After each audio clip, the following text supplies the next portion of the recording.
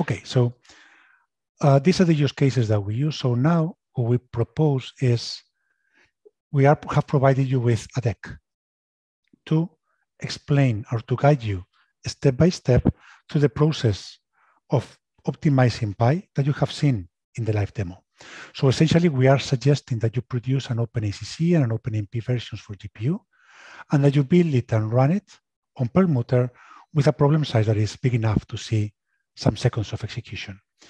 Essentially, the Pi example, if we go back to one of the first slides we presented 1 hour ago, is addressing one of the challenges, that is, see how we can use Codee to identify opportunities in the code, essentially loops, that can be offloaded to the GPU so that the code runs correctly and faster on the GPU.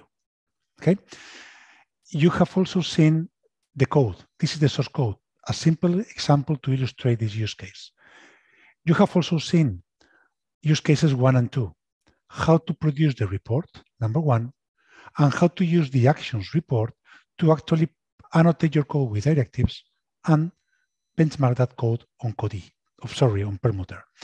And here we also provide you in the deck with all the steps you need to do. So please copy the lab example, the example codes in your home account, home directory, enter into the directory about the P lab and follow these steps. You just need to copy and paste the commands you will see in this terminal, and you should be able to reproduce the same output that you are seeing in the screen.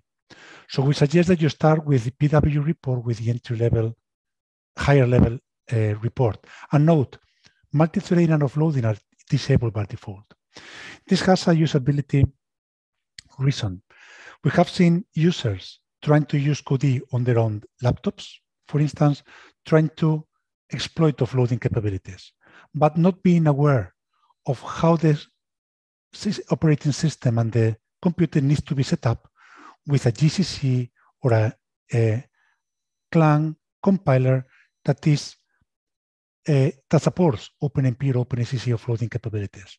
So without being aware of this, they blamed on Codee not working properly. But in reality, Codee was working properly, but the setup of the computer was not correctly set for the type of capabilities the user wanted to explore.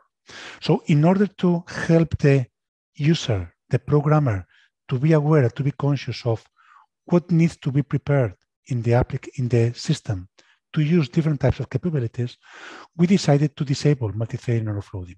So you need to explicitly enable those reporting capabilities in Codee. And how can you do that? With the include tags flag in PW report. Okay, this is a way of filtering the output of the actions reported by the tool. Here we are requesting, please report all the actions, everything you find in my code.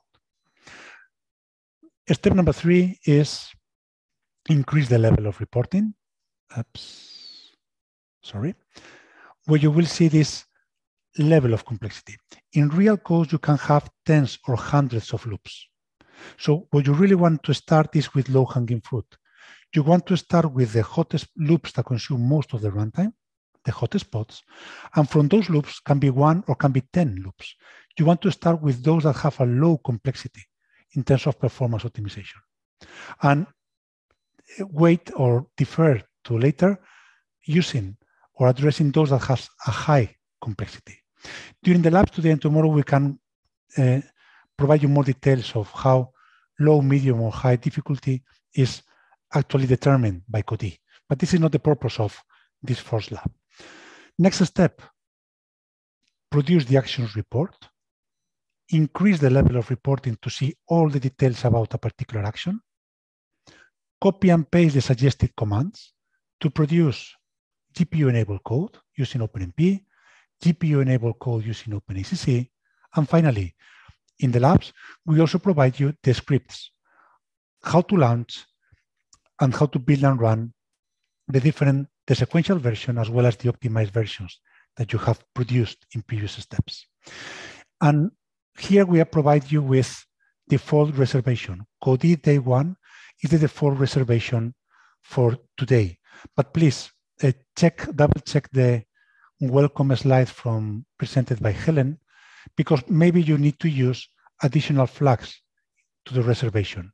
You also need to use the ntrain2 group for the reservation. So please double check in the launch script that you are using the appropriate options to use the nodes reserved for the training today and tomorrow.